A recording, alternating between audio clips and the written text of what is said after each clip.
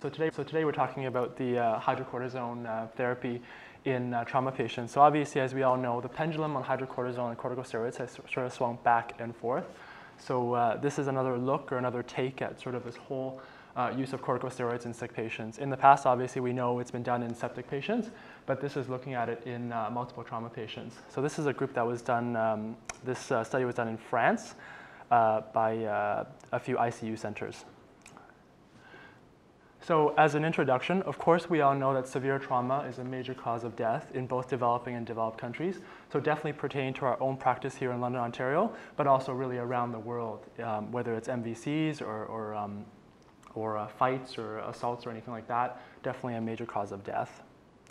And of course, we also know that pneumonia in the post-trauma setting in the ICU definitely has a high prevalence. So in various settings, whether the person is colonized with bacteria, whether they aspirated during or prior to intubation, length of ICU stay, all of that is up there is a potential risk factor for developing hospital-associated pneumonia or nosocomial pneumonia. So we know that in trauma, they might have a persistent systemic inflammatory phase. So, and we know that that's related. The actual pathophysiology of that is not quite teased out, but we know that that's a potential association. And that there has been discussed in the literature that there's a certain sense of cortical insufficiency in people that have that are in trauma. And again, the real reason as to why they're corticosteroid insufficient is up for debate by most experts. And essentially, the idea here is to use corticosteroids or hydrocortisone to attenuate the overwhelming response. So how can we get the immune system to function normally without going out of whack to be able to prevent illness and hopefully improve morbidity and mortality for the patient? So steroid use, in normal person, in you and I who are not under a lot of stress, although preparing for journal club is stressful, so I'm probably at 300 milligrams per day. But in most of us, it's probably between 15 to 25 milligrams per day is a normal production. And at a stress level, whether it's trauma or illness or sepsis or disease, this can go up to 300 milligrams per day as a stress dose. And the idea of using a stress dose corticosteroid in trauma patients or septic patients is that you essentially want to increase the immune response, whether it's to increase the neutrophil activity, increase your function of your dendritic cells, and also to attenuate the natural native inflammatory response secondary to trauma or illness to be able to allow the native immune system to function at its best. So this has been done before in terms of, like I said, in septic patients. So back in the early 2000s, there was a study with a similar group, also in France, that showed that low-dose corticosteroids reduce the rate of death in septic shock. We also know that in 2008, Sprung et al. Also did a study that showed that corticosteroids did not improve survival in shock. This was otherwise known as the Corticus study that I think a lot of us are well familiar with. So the pendulum on this idea of using corticosteroids or not has definitely swung back and forth.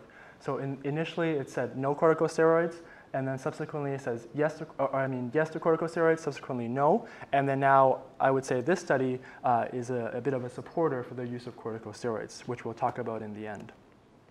So the research question, the key message in this study essentially is, does the treatment with corticosteroids or stress dose steroids diminish the risk of pneumonia in multi-trauma patients? So that's the question that they're asking in this study. And the primary outcome, prior to their analysis, their a priori primary outcome is hospital-acquired or hospital-associated pneumonia at 28 days. So within this 28-day trial, what is the likelihood of someone who is in the multi-trauma setting going to get pneumonia? And some of the secondary outcomes they included duration of mechanical ventilation or otherwise mechanical ventilation-free days, length of ICU stay, and also rates of death. But all of these are secondary outcomes and not their intentional question in the beginning. So the method, the inclusion was interesting. They used people aged 15 and 3 months. The 3 month, I don't know how they got the 3 month from, but that was their inclusion criteria. And then subsequently, they have to be expected to be on mechanical ventilation for greater than 48 hours. And they have to be in multi-trauma setting, 2 or more injuries, and injury severity score of greater than 15. And the total score possible for a person is 75, if we remember from trauma. And the exclusion is any of these sort of obvious things to all of us. Anybody with predisposed adrenal insufficiency, immunosuppressed, use of steroids, pregnancy were excluded. So the study design was a multi-centered randomized blinded trial. It was done in Angers, France, in 7 ICU centers. The demographics of the hydrocortisone group and the placebo group, I would say, is roughly similar, which we'll show you in a graph setting in a second. And then both groups were treated equally in terms of they all went through the protocol, the only difference being one received the placebo and the other person received the hydrocortisone. And only one person did not complete the whole study, and they just withdrew consent halfway through. But they were analyzed as intent to treat, and they weren't left out of the final analysis. So another important definition to talk about prior to the results is how they define pneumonia. So pneumonia for them was defined as 2 of these 3 criteria that I listed on the top. So if they had a temperature, if they had a white count, whether they were too low or too high, and purulent secretions associated with associated X-ray changes. So when you have 2 of those things, so they screen their patients twice a day, and if you had 2 of those 3 things, then you were screened to have potential hospital-associated pneumonia. And subsequently, this was confirmed by culture, whether it was a bronchoscopy, lavage, or just a suction sputum, etc. And they also did a test before you were included into the study, or you were included into the study, but the second you were included, they did this test of insufficiency. So what they did was they took your basal total cortisol level in your blood, so the corticolemia level, and then subsequently gave you a dose of corticotropin, and then measured your stress response to that. And they defined it as less than 15 as if you tested less than 15 at baseline, or if you had a delta of less than 9, 60 minutes after the test, then you were said to be insufficient in terms of corticosteroids. And basically that just illustrates that that was done. So a 0.25 milligram dose was given and measured at 30 and 60 minutes post-test. So if you were the person that had the adapted response, basically meaning that you did produce enough corticosteroids to give you a delta of greater than 9, then you did not get the treatment. So if you're in the placebo group, you would stop getting placebo. If you were in the hydrocortisone group, you would not be getting hydrocortisone. However, you would still be tracked for the next 28 days to see if you got pneumonia or not. So you're still in that protocol group, whichever you were randomized to be in. And then if you were in the placebo or hydrocortisone group, you would get 7 days worth of medication, 200 milligrams per day for 5 days, and then subsequently tapered down to 50 milligrams per day on the 7th day. Oops. So just to illustrate sort of how this works, it's probably a little bit easier looking at a graph. So initially they had about 700 people that they thought may be eligible. The majority of them, 569 or so, were excluded, mainly because they didn't meet the inclusion criteria. But the key is 150 of these people were randomized. So this is the hydrocortisone group, and then subsequently this is the randomized to the placebo group. And then when they brought these people through their protocol, 57 of these 74 subsequently was deemed to have corticosteroid insufficiency, and then 17 had an adapted response, which means that of this group, 57 got the hydrocortisone all the way through, and this group were just followed but did not get hydrocortisone. This group here, 57 out of 76 had an insufficiency when they did the corticotropin test. 57 got the placebo all the way through, whereas 19 of the 76 did have an adapted response and therefore did not get placebo all the way through. But these groups, 74, 76, were carried through all the way, no difference other than the one's getting placebo and one's getting hydrocortisone. If we look at the general characteristics of these two groups, so if you look at this, this shows you all patients. So this is the 74 or 70, I guess that should have been 74, and this is 76 patients in the placebo group. On your right-hand side, you'll see this chart here. This basically shows you the subgroup analysis. So these are the people that are that had the insufficient response, so the 56 that I was talking about, and then the 57, which had the insufficiency, the corticosteroid insufficiency that received the placebo group. And this is the group where they grouped together all the people in both placebo and hydrocortisone that had the adapted response, and this is the data there. If you look at just the general characteristics, it seems that their age was similar all the way through. The majority of these patients were men, which is consistent with what we see in trauma. And then all the other characteristics that we see is essentially the same. Of course, the corticotropin test in the adapted response would be higher, which you would expect because they had an adapted response. So essentially, the data analysis was done initially with the Kaplan-Meier survival analysis, and this was essentially used to determine whether there was a probability of developing hospital-associated pneumonia within the two groups. So basically, what this shows you is that the important take-home message from this graph is, of course, there's a difference between these two curves, the bottom being the hydrocortisone, the top being the placebo. So if you look at any given point in the 28 days, there is a difference in the probability of you getting pneumonia in the placebo versus the hydrocortisone group. And because of this distribution of this curve, this allowed us to analyze the data in a certain way, which we'll talk about. So the final a posteriori primary analysis consisted of the effects of hydrocortisone on the primary outcome. So the initially primary outcome was, like we talked about, was hospital-associated pneumonia in 28 days. So that's what the question they were asking. But at some point during the study, they somehow switched a little bit on their primary outcome, which is why we have the a posteriori outcome.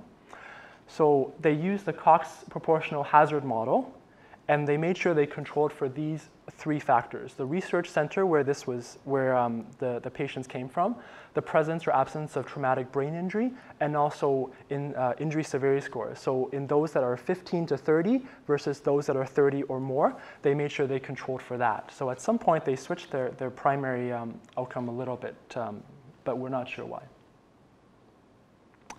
So the results of this study, the primary outcome is that all patients, so the 73 and the 76, 35.6% of them developed pneumonia in the hydrocortisone group, and then 51% of them developed it in the placebo group.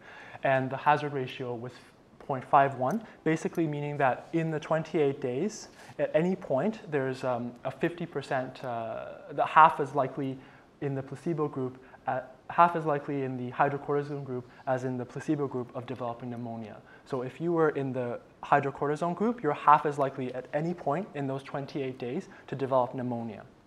So similarly in the subgroup, it was roughly the same, where it was the group that received the hydrocortisone was less likely to develop pneumonia than the group in the placebo group. So this is the secondary outcome here. If you look at all of these results in the mechanical ventilation free days, the development of acute lung injury or ARDS, length of ICU stay, all of these were also statistically significant, where the hydrocortisone group showed a decrease in the need for mechanical ventilation, a decreased development of ALI or ARDS, and also a decrease in length of stay. In terms of death rate, I put an asterisk there. There was no statistical difference between the two groups, which means that based on what they concluded, there was no difference in death rate in the hydrocortisone group and the placebo group. But keeping in mind this is a secondary outcome and not their primary. So what did the authors interpret based on their results? So their message to us is essentially hydrocortisone treatment reduced the occurrence of pneumonia within 28 days in trauma patients. So at any given point in the 28 days, if you were on a hydrocortisone group, you got a less chance of developing pneumonia. You also have increased number of mechanical ventilator-free days in the hydrocortisone group. You have a decreased length of ICU stay in the hydrocortisone group. And then finally, they said that there was no increase in mortality in the hydrocortisone group. So to critically appraise this article, were the patients randomized? Yes, they were randomized and blinded. The groups were the same at the start of the trial? Yes. The groups were treated equally? Yes. All the patients were accounted for? Yes. The one patient that we talked about withdrew consent, intent to treat was used. And finally, were the outcome measures objective? Yes, so they had very clear definition of pneumonia, which we talked about, and subsequent outcome assessors were blinded to the treatment allocation. So in our setting, would our patients at LHSE be similar to those patients? I would say yes. They're mostly going to be men, and the age for our traumas compared to the ones in France probably are likely similar. Is this feasible? Can we give people hydrocortisone in LHSE? Of course, easily available. And the benefits outweigh the harm. This is the question that I'm not sure. In terms of, is there a mortality difference or not? Was that a primary outcome? Was that simply a secondary outcome? Which we'll talk about in a second. So these are some of the comments that I had regarding the paper, not so much as their strengths and weaknesses, but more just points of discussion. In terms of the methodology of the paper, I think it's fairly well done. It was fairly well thought of, and the statistics, after consulting with Shelley, there was really no major holes in that. But in terms of clinical significance, I think that's the area that we need to talk about a little bit. First of all is a biological plausibility of how this works. So in 2008, the American College of Critical Care Medicine released this consensus that showed that critical illness-related corticosteroid insufficiency is a random cortisol level, total cortisol level of less than 10. In the paper, they used 15. So even within the own authors, they said that about 15% of their patients would not meet the criteria for hydrocortisone therapy if this new definition had been used. So the reason why this wasn't used back when they did it was they started their trial in 2006, which was prior to this consensus statement. So it would be interesting to note what their result would be if this was used. You could imagine if that there was less patients that met the need for hydrocortisone, they would probably need a bigger sample size because their sample calculation based on their number of 15 yielded approximately 70% of people that were hydrocorticosteroid insufficient. Based on this number here, perhaps only 50% of their patients would be hydrocortisone or corticosteroid insufficient. So secondly, if we look at the idea of the hypothalamus pituitary adrenal axis, is very complicated.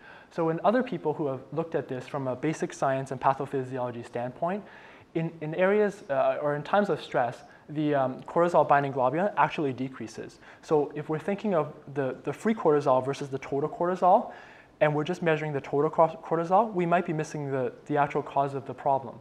So if it decreases by 50%, up to 50% in times of stress, then the amount of active cortisol, we're really not knowing because we don't really know in that patient how much this is going down by.